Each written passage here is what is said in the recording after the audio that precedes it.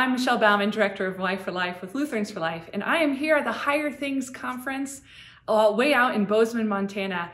My session that I taught yesterday, I'll be teaching today, that I'd like to share with you is all about how God is for you and how He is for life through you as well. See, God has been for you from the beginning of the world, even before the beginning, when He knew you were going to come to be. When He said, "Let there be light," that gift was for you. Not only that, but through creation and through the creation of you, God works for you in His life as He forms you by hand. You are a created being, handmade by God.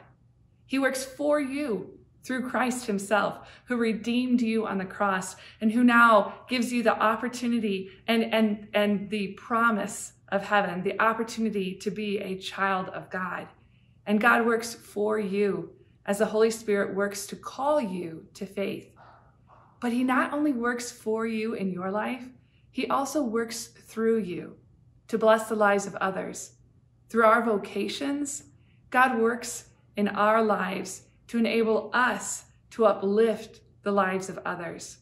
No matter what life issue an individual might be facing, God brings people into their life, and sometimes that person is you, to uphold them and to provide the life-affirming needs that they have.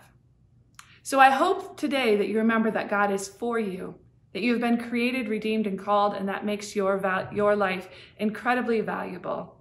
Thanks for watching Higher Things video shorts. Remember to like, subscribe for notifications, and donate to support Higher Things at higherthings.org/giving. If you like this video, check out our website, higherthings.org, and check out more content from Higher Things.